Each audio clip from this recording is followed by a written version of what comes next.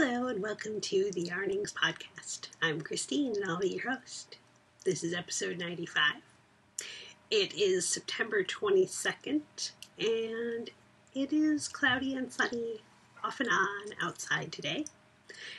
Here in Vancouver, Washington, we have rapidly changed into fall. It was quite warm right up until when it wasn't. So we can tell that it is September now because the temperatures dropped and it started raining. It rains here. So I'd like to welcome new and returning viewers. Thank you for coming and spending some time with me today. I am glad that you are taking the time to watch or connect or whatever you are doing while you are yarning in your home or wherever you are. I am in my craft room, which is upstairs in my house. So that was kind of some of the life stories that were going on around here.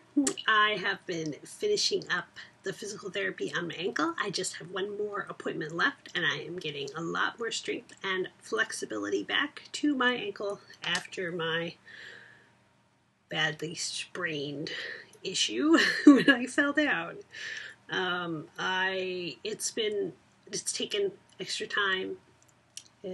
Getting to physical therapy is a challenge, but I'm really grateful that I had the opportunity to do this and allow it to heal nicely.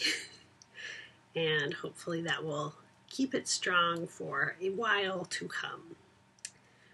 We also have spent a lot of time in furniture stores lately. We were looking for a couch for downstairs, and then as we were going through that, we decided we needed to replace the broken couch upstairs in the room next door that I sit in during the day, because that couch was so broken and it was no longer had good back support for me, and I need that.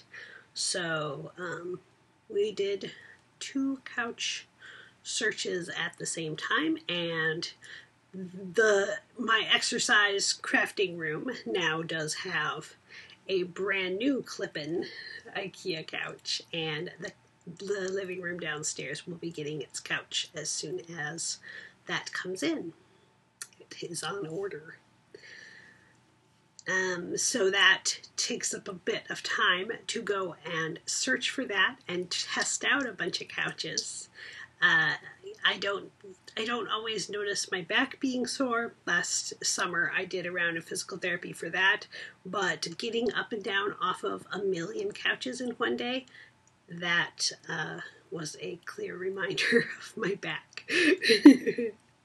I'm getting old. No, just a little easily worn out. So those are some of the stories going on here. Let's move into some yarnings and adventures in knitting. So I am wearing a finished object. I'm going to stand up a little bit so you can see. This is nice and long. This is a long cowl. It has Fair Isle in it. I don't mind doing it where you can see the Fair Isle stripes, but I found that wearing it like this kind of gave it more of a vest-like look. So I received a skein of handspun from my dear friend Rebecca of the Fiber and Dice podcast. She's Engineers Falcon on Instagram. And she sent me this lovely handspun. I have the tag in here. Bluebonnet Fibers is her Etsy shop, and this is Through the Cosmos, special 4K celebrates 40. And it's this beautiful whites and blues and aquas and rose. It reminds me of the colors, the Pantone colors of the blue, the light blue and the light pink. And so you can see that as I went, it changed colors. So I designed something to do Cowl do cables and Fair Isle. So you can see the cable here has a little Fair Isle lining it, and the Fair Isle is 3 little hearts in each section. I've got some dotted texture there and some corrugated ribbing there. So I just kind of put together a couple different motifs and spread them around the cowl. Got a nice big section in the middle that divides it with just the hand spun. And I love this. It turned out even better than I thought it would. I love the colors. I love the length. The fiber was from, oh, I don't remember what who the dyer was. I think it was Yarn vs. Zombies, and then Rebecca spun it. And then the other yarn in here is this is what I have left. I have this much left. 2 little balls and the end of the bigger ball. This is Blue Moon Fiber Arts Woo Boo in the Stumptown Brown colorway that I made my Nanny Swaymo sweater 2 years ago out of. I had a nice big quantity. I think there was 600 yards of that and almost 200 yards of this. And that's what I have left, and I'm going to make some nice long mitts and use the Colorwork elements in there as well. They won't be exactly the same because the hand spun will come from different sections, but I think that's going to look really cool, and it will be a very nice thing in the winter because I can also do it this way. And keep myself warm when it is cold out. Like I said, I don't mind seeing bits of the Fair Isle strands,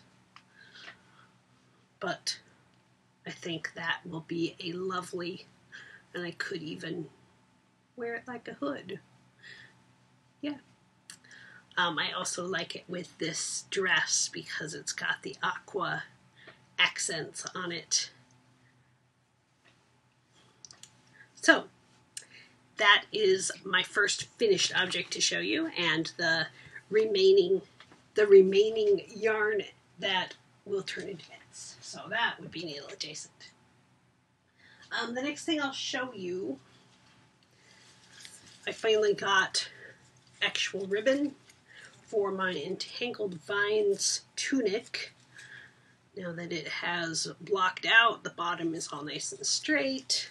And I just made casings on the front and the back so that the ribbon could go through. It's one single piece of ribbon that goes into each section, and then those are what hold it up with a big ribbon on the side. I have worn this as a dress with leggings, and it looked very nice. So that was finished during Stash Dash, as was the surgery to this one. This one, I took a lot of the fabric out of the bodice. It had too much. I did too many short rows and took out, I don't remember how many grams, but now it is much more wearable.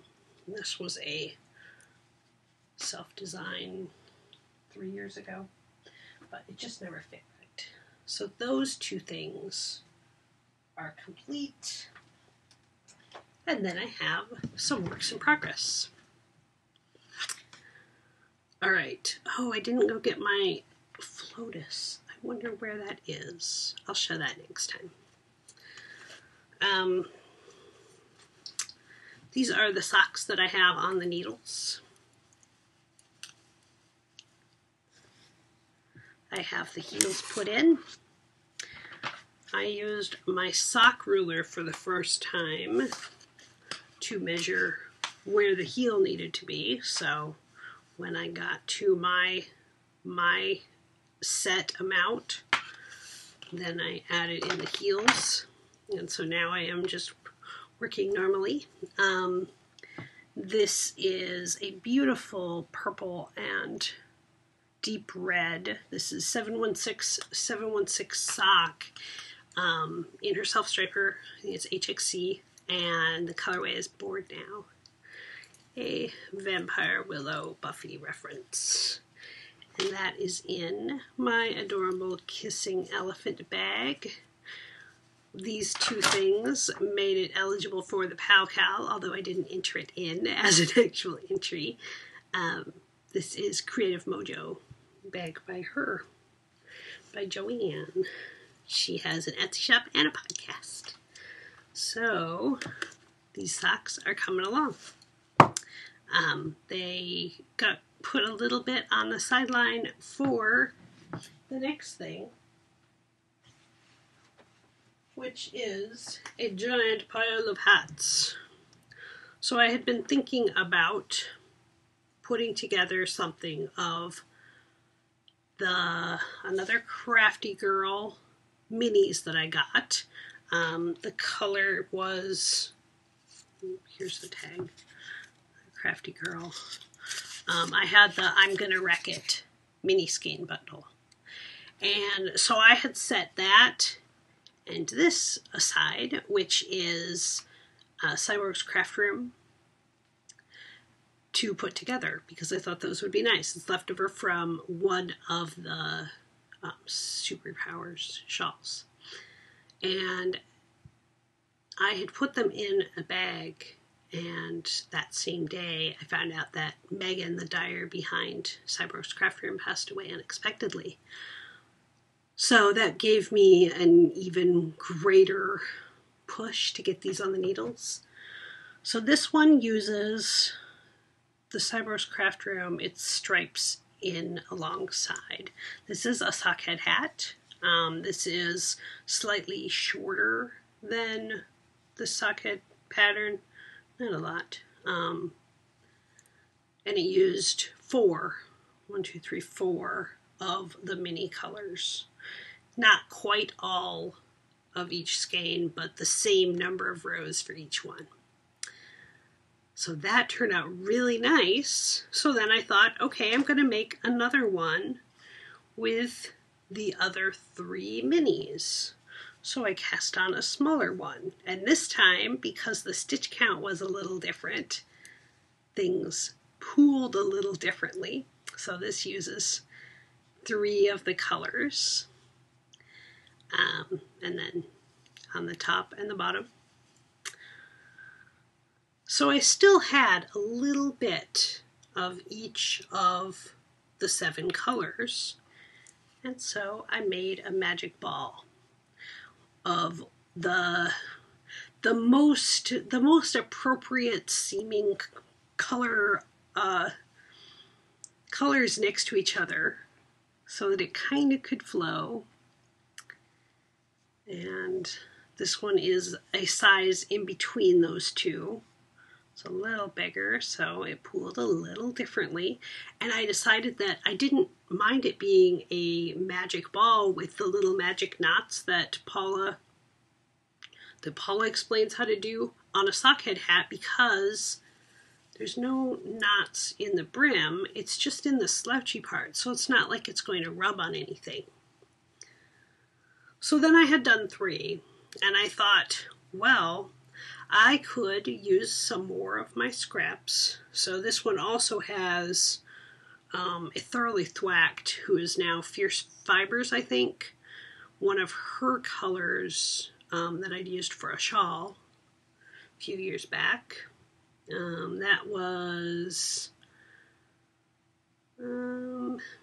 maybe 2013. So I thought, hey, I could make them for all of my nieces and nephews. So I got started on that and use more scraps out of my scrap bin. So this is the other color that was from the Rose City Yarn Crawl shawl that I did, those 2 colors, and the leftovers from a pair of socks that I did in some Patons Croy. It's not the softest yarn ever, but it's not going to be right up against the head. This nice MCN is going to. And then I striped the top. And so then the 5th one that is complete uses a sparkle yarn from Wool Gatherings. So on the round spontaneous sock that I made some socks that I ended up giving to Karen, bulky, and the blue is a stroll tonal that I used for Wren shawls way back in the day. And it's pinstriped in the top, which is really cool. Just single row stripes. Looks pretty neat, especially from afar. And the pooling on the bottom of here is really neat. So this is currently 5. I have a 6th on the needle, and then I decided there are 2 other children that I am excited about making them for. So I'm going to get to 8. So this one has, do I have any of her other sparkle in here? No, not yet. This is Huckleberry Knits Silk and Sparkle, which I don't think she has anymore, in a gray color, chalkboard, concrete, I don't remember. And I made a wren scarf for my mother-in-law out of it. And then it's got some other 716 that was from my first ZK goodie bag. So I'm just using up a whole bunch of stuff that I had small balls of. These are super easy to crank out. The ribbing I have to pay a little more attention, but then once I get to the body, it's just stocking out the round. So I am really excited that I am getting some hats made. There are some people in my family that are going to be excited about this, of the kids, and some of them won't, and that's okay. They will have a hat from Aunt Christine, and they can choose to wear it or not, but I am enjoying making it. I would like them to have something that I have made them, and I think that this is a fun way to do it. It's fun little canvases that I can play with and zoom along on. These work really nice on the bus. So this has been my major project over the last week, 2 weeks. I was not sure what I was going to cast on next, and so this was kind of the until I figure it out project, and now it has become a project of its own. But I have also swatched for the next thing. I have this Dancing Dog Dye Works that I got at the first ZK, her Tango sock in the Chili Verde colorway. When it's wound up. And I had 2 swatches from different needle sizes previously that didn't quite work out for me with another sweater I was going to do. But I had to do one more swatch because I still needed a looser gauge. It washes up really nice. It fills in the holes. It looks a little airy before you wash it, but then it comes out really nice. It is superwash, 100% superwash merino, and I have 1320 yards of it. So I have a nice big quantity. It's kind of a light fingering weight, and I'm going to make the Risen cardie. Zoom away from my show notes here.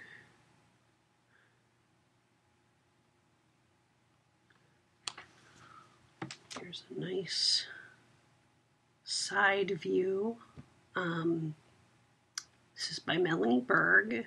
It's got cables at the bottom of the arm and the bottom of the sweater, and it's very open front.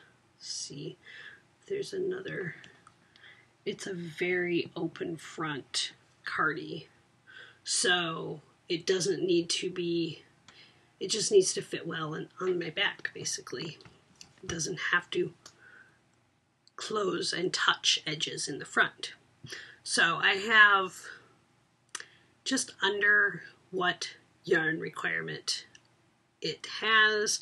I have considered on this bottom ribbing along just the bottom of the sweater here using some of my hand spun just for a fun, colorful Christini touch. And I think I might do that. We'll see how well my yarn stretches because it is a little lighter fingering weight. It might be a little different. So I need to wind up this second skein so that I can alternate. It's very hand-dyed, so I want to alternate the whole way through. And that will get cast on quickly. For yarning spinning a tail, I am continuing to work on my hand spun that I worked on for Tour de Fleece. And this is the first actual skein off the spindle. I had previously attempted to ply it with a pink lace weight, my Peruvian alpaca, excuse me. And once I washed and dried the swatches, they came out very parallelogrammy. I tried multiple ways of doing it and always at an angle. So you can see this end comes out farther than this end when the top and the bottom are parallel. So too much twist was being added. So I am now doing a 2-ply. This will not give me quite as much yardage as if I were making a 2-ply with another yarn, but it is coming out pretty nice. I have the second one on my plying spindle now, and I'm not sure what I'll do with it. It's a little different of a finished yarn than I was assuming it would be, so it will be a little different of a finished project. I did not count how many yards this was or weigh it yet. But I usually do that when I put it on the Nitty Notty, and I guess I neglected the counting portion of that. So that's the primary spinning going on. I've spun just a little bit on my Acreworks spindle, so I will get back to that. For my sewing category is not on there. Stitch Through Time.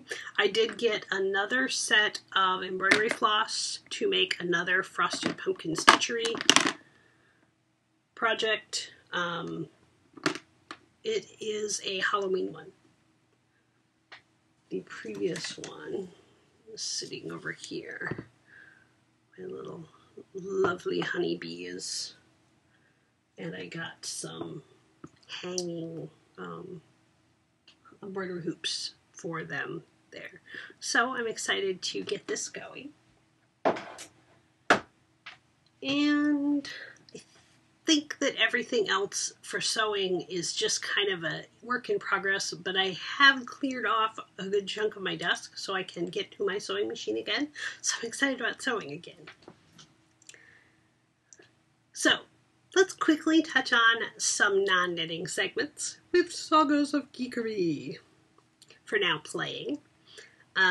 We have played Manhattan Project Chain Reaction, Eminent Domain, Trajan, Xenon Profiteer a couple times, Race for the Galaxy, Viticulture, we got to introduce it to Eric's brother, and Legendary. We played Legendary several times with some new combos we hadn't tried. We still don't have the Civil War expansion. That will be coming. We haven't seen it at the game store yet to buy. For now watching, we started and finished the season of Shannara Chronicles that was on Netflix. It is an MTV series, and Eric has read a lot of the Terry Brooks books. So he had a little different perspective of it than I did, and it was really a cool fantasy series. We have also started The 100, which is CW series. They are, and Siri thinks I'm talking to her. They are post-apocalyptic, and they have lots of actresses that I have seen on other things. It's a Vancouver, BC location, and so it's always fun to spot those background characters. I'm really enjoying that. Only seasons 1 and 2 are on Netflix right now, but the third is supposed to come before mid-season when the next season of the show will be out. And then on my own, I've been watching Gilmore Girls. I fell madly in love with the show. I'm not sure where I was at when I talked to you guys last, but I have fallen madly in love with this show. I am really looking forward to the revival. There's just something wonderful and homey and romantic about the characters, and I can see traits of myself in several of the characters, and that makes it really fun to watch. So that's that. And then I also am watching The Good Wife. That one features the actor who plays Logan Huntsberger on the Gilmore Girls, and so I thought I would finally check that one out because I hadn't previously. I'm pretty sure that there's something else that we watched in there, but I cannot remember what it was. My cord is touching my screen and trying to do things for me on my show notes over here. For Fanciful Chatter, I pointed out my Nicole dress that I love the aqua matching the blue that's in this end of the cowl. This one has really nice arms, and because they're so closely fit, I'll be able to wear some of my pullovers and cardigans that are hand knits over top of it really easily this fall and probably into the winter, and that makes me happy. I have ColourPop lips, and I am wearing a blush. I don't know, these lights are not awesome for seeing it, but this is my first NARS blush in the color Sin, and in the package it doesn't look like much. Oh, I can see myself. It doesn't look that thrilling, but when I put it on, it was really perfect. It's got the same undertone. It just, when I looked at it in the store, it really didn't grab me. So that is the joy of going into Sephora when there are not crazy hordes of people and asking for some suggestions, because I was going to go get their Color Orgasm, and I think this one is way more suiting to me because the other one has more orange. So that is a fun splurge that I got for my cheeks. It really hasn't been until the last year that I have felt comfortable wearing blush, because I have a natural blush that I have to, that's a little, it travels around my face. It's something that my sisters have as well, and so I have never had foundation that has evened out my skin tone enough that I felt comfortable putting blush back on until now. And I've been using, it's a Sephora brand that's just there, Makeup Forever. I've been using their foundation with a foundation brush, and that has been working really well. So it is very fun to be girly that way. I also finally got around to adding color back into my hair.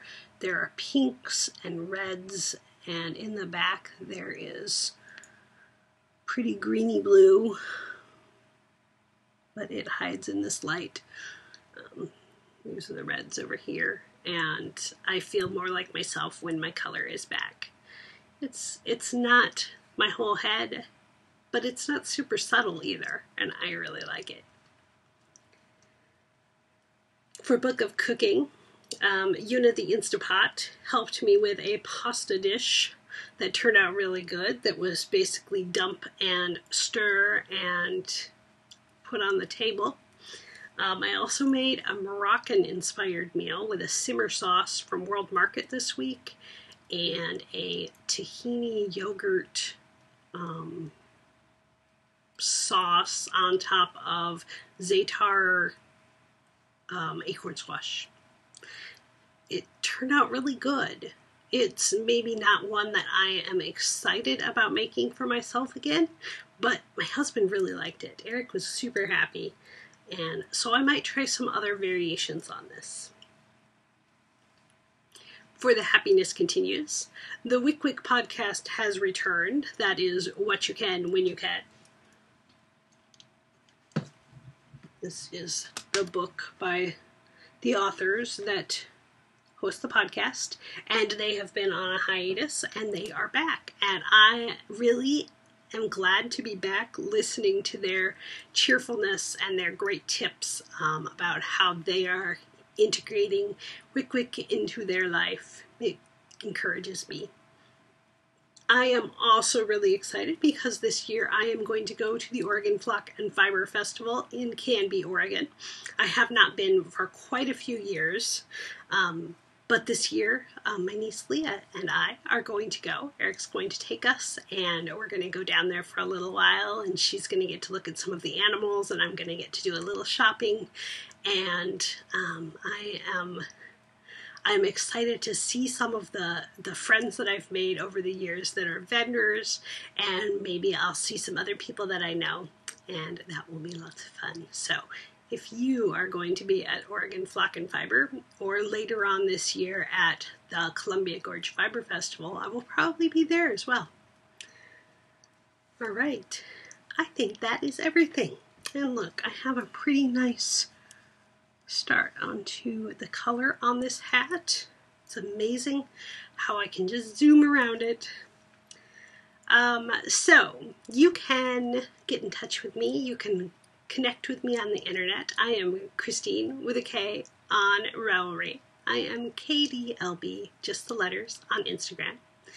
The Yarnings podcast group is on Ravelry, where we have some prizes forthcoming for some summer knit-alongs. And the website with links to everything that I talk about is yarningspodcast.com, all squished together. So I think that's it for today, guys. Until next time, that's the story. Bye.